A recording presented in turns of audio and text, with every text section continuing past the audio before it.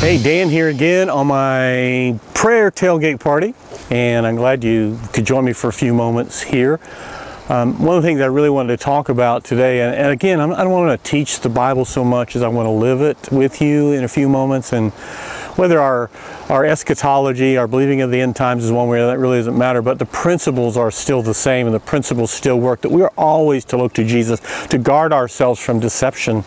And one of the things that the Bible talks about in Revelation 11, it talks about the two witnesses, the two lampstands that come, and they prophesy during this time. There are two entities, if you will, the apostles and prophets, however you want to look at that, but they are able, the Bible says, to strike the earth with every kind of plague as often as they want to while they're prophesying, and no one can hurt them.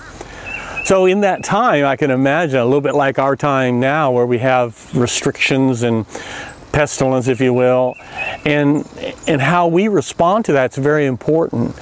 It said that they hated these two prophets because the plagues were so severe, and they killed them eventually. The Antichrist ends up killing them, and then people have a big party.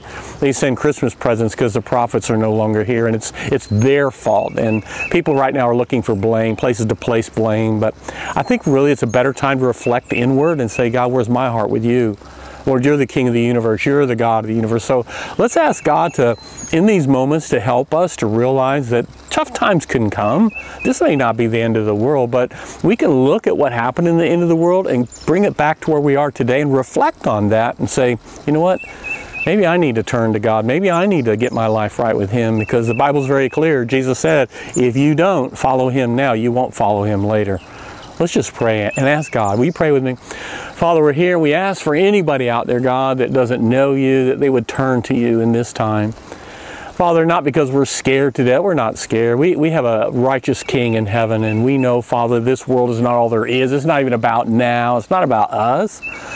Father, I pray that as we go forward in the next few days, months, years, whatever it is, that we would learn to trust you with everything, that we wouldn't lean on our own understanding. In every way, we acknowledge you.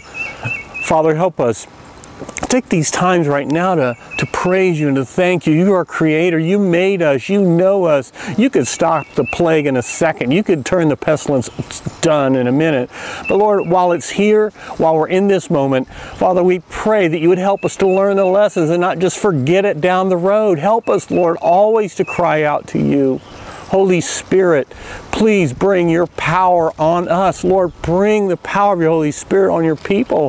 Help us, Father, to know beyond a shadow of a doubt that you will never leave us, never forsake us. Father, bring about change in our hearts where we are stagnant, or where we're struggling, or we're compromising. Father, really help your people to turn to you in the power of your Holy Spirit. We pray again, Father, for unity over the believers. We pray, Father, for the power of your Holy Spirit right now.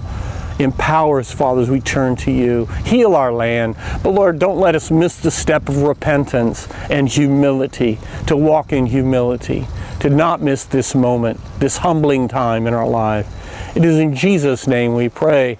Amen.